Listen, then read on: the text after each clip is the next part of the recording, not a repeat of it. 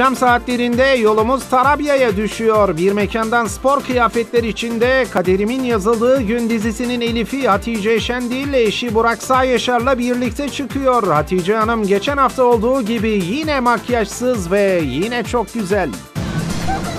Merhabalar. İyi akşamlar. İyi akşamlar. Nasılsınız? Sağ olun. Teşekkür ederiz. Sağ olun.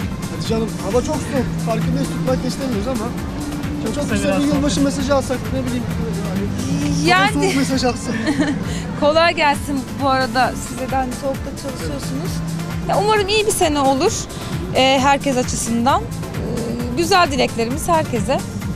Hava soğuktu ama dışarıda oturuyorduk ya. Düşünün. Evet, yok sobalar vardı ya. Vardı. Isıtıcı vardı. Sizin planlarınız var mı yılbaşında? Evdeyiz yılbaşında. Bombalar. Yani bir ailemizle olacağız, evet. Sağ olun. Çok güzel. Sağ olun. Teşekkürler, Kolay sağ gelsin. olun, Teşekkür kolay ederiz. gelsin. Geçmemiz lazım.